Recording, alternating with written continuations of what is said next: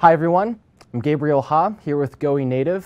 Ale is not with me, as you can see, because he is on vacation / conference talking to customers, that sort of thing. But we wanted to make sure to release content for GoingNative, each month for you guys. It's near the end of February, but it's still February, so we are keeping true to that. I had the privilege earlier of talking to Gor Nishanov. He is actually a recent addition to the Visual C++ team. I think he's been around for maybe around 2 months. I guess we'll find out in the interview. So let's get right to that. I'm very pleased to be here with Gor. Gor is you're new to the team, right? How long have you been here? I joined the team in December, about 2 months ago. Right. Before I was in OS division for 15 years. Wow. And very before that, I was involved briefly with, for a few years, with C++ genetic programming project back in RBI. I see. With one of the inventors of STL, Standard Library, Dave Messer. Very cool. So yeah, we're very glad to have Gor on the Visual C++ team now as a developer. So Gor, you recently went to the standardization conference, is that correct? Oh yes, we had in Issaquah C++ standardization meeting. And C++ 14 is almost out of the door. Yep. So it will not be delayed like before when we were saying C++ 0x. No. C++ 14 is coming out in C++ 14. And I was in concurrency subgroup or study group. Okay. And one of the changes that were made very, very late into the game is a very, very trivial change. It's even funny to talk about it, but it's we renamed shared mutex that was already part of the voted in C++ 14 standard into shared timed mutex. Mm-hmm. So I can later explain the motivation why we went for that change, and that went through. Okay, so in C++ 11 we had, I think, 4 standard mutex types added. And mutex is also, sometimes it's called a lock. It's a primitive for mutual exclusion. So it has lock and unlock member functions. So when you lock it, nobody else can lock it. And usually it is used to acquire lock and then manipulate some resource protected by that lock. And at the end, you can unlock it. And the mutex is the simplest primitive with as few operations as possible. It only has lock, unlock, and try lock. Then there is a time mutex variation which adds timed lock acquisitions, where you can say, okay, try acquiring a lock for about 5 seconds. And if you fail to do so, well, stop trying after 5 seconds and let me know. Yeah. So essentially try lock 4 and try lock until is a timed variations on the mutex.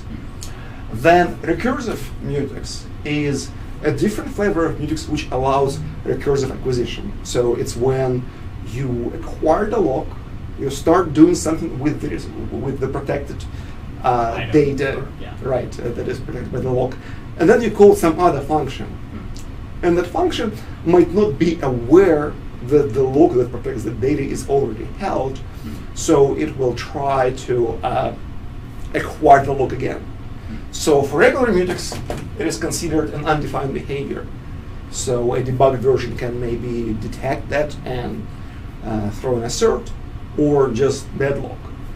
But recursive mutex guards against that. So if you acquire the same lock from the same thread multiple times, you can later release that lock multiple times, and eventually the locks get released.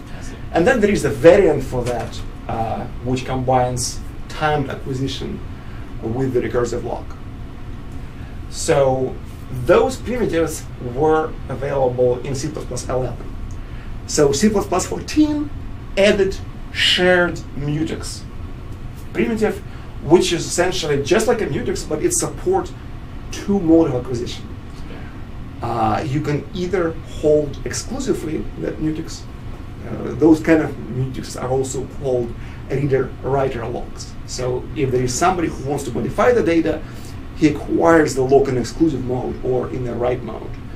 And when somebody wants to read, you are not getting into a conflict with other people who want to read the same data. So many people can acquire the lock in a shared mode simultaneously. But of course, if you have a bunch of readers now that are currently actively holding the lock in read mode, well, you should not allow somebody to acquire the lock in the write mode. Right. And vice versa. As soon as somebody grabs the write lock, then nobody else can do a read lock until the writer releases the lock. Okay. So shared mutex is essentially extended version of the mutex which supports try-lock shared, lock shared, and unlock shared operations. So in addition to having regular one, lock, unlock, and try-lock, it has 3 more that supports acquisition in a shared mode. However, shared mutex was not consistent in naming with respect to the mutexes we had before. The philosophy behind these 4 locks was that mutex 1 is the most simplest one, it has the fewest number of iterations, and thus it can be implemented most cheaply on a particular platform. And then we add more iterations on top, and that may make lock slightly bigger, but you don't have to pay for the extra functionality you're not using. We did not follow the philosophy with shared mutex, because shared mutex was actually combined timed operations as well. So try-lock shared and try-shared for and try-lock shared until were mixed in with the shared mutex. I see. So it kind of did everything, and there was nothing to specialize it for one. Yes. And to a degree, it depends on the platform whether this actually makes a difference or not. For example, let me quickly get my cheat sheet. So I think on Apple MacBook Pro, mutex is 64 bytes, and timed mutex, let me think, it's 120 bytes. So there is a difference. Shared mutex is 168 bytes. So that's and also shared time for Apple. There is no distinction between the shared mutex and shared time mutex. It's all the same bytes. On Windows, mutex is 8 bytes. Wow. Yep. It's quite a difference. Time mutex 16.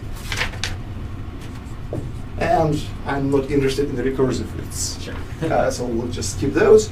And the shared mutex in Windows, can you guess the number? 16 maybe? 8. Wow. And shared time mutex will be 16.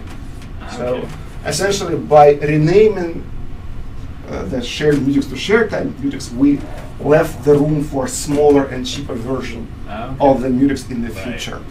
And because it was so late in the game, we weren't able to actually introduce shared mutex for C++ 14 because we could only do such a little change like rename.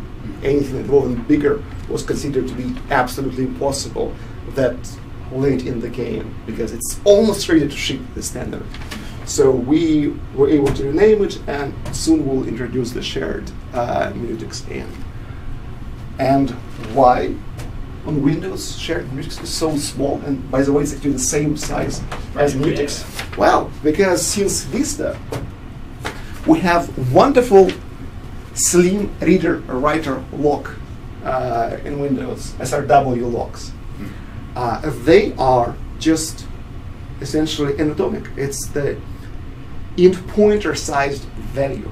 It does not allocate any system resources, neither in the constructor nor during the lock operations. I see. So, and it can never fail. It's one of those wonderful APIs that you have, you read on SDN, and it's void everywhere.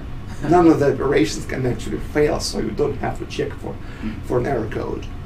And by the way, the same SRW lock can serve as the mutex and as the shared mutex. Okay. It's one and the same. It does not incur extra cost.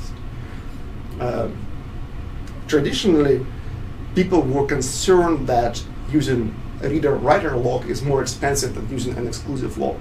But in this case, they don't have to decide.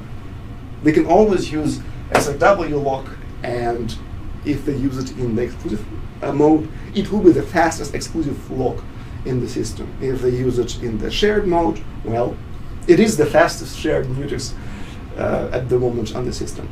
And it wasn't the case. Before, we used to have critical section in Windows. And that critical section used to have an unusual failure mode. During lock operation of a critical section, it would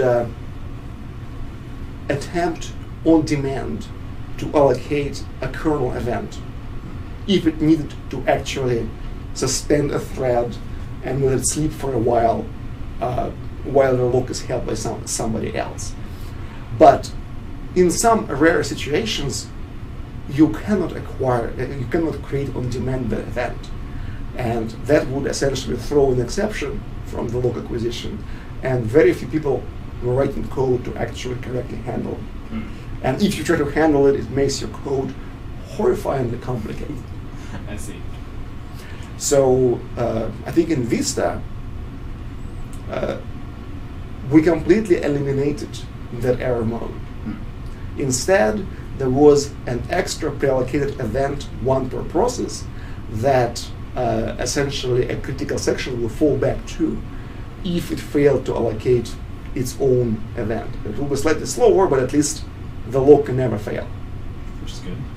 Yes, but you don't have to worry about critical section anymore, because in addition to making this fixed critical section, we also had SRW lock and conditional variable introduced in Vista that essentially do not fail, ever. And that allows us to implement mutex and shared mutex in this tiny little 8-byte value. And it's 8-byte and 64-bit. I think it's 32-bit value on 32-bit architecture. I think I'm done. Excellent. That's it for our show today. Big thanks to Gor for taking the time to talk to us about what's new and upcoming in C++ 14. Standardization, I suppose. Just making sure that there's consistency across the shared mutex, so not just having shared time mutex, but also shared mutex, and taking advantage of existing infrastructures that have been around since Vista. So hope you guys will look forward to taking advantage in the upcoming C++ 14 of these nice, small, compact mutexes. So as for the show, this is Going Native. It's native all the time. If there's stuff that you would like to see, we do, each episode is a little different. Some are more educational, like the ones you've seen today. Some of them, could be more amusing, that sort of thing, or just, more discussions on what's already out there, upcoming features, anything you guys are interested in. Just, leave a comment in the comments below, and we will make it happen. So I'm Gabriel Ha. Hopefully Ale will be here with me next week. Thanks for watching.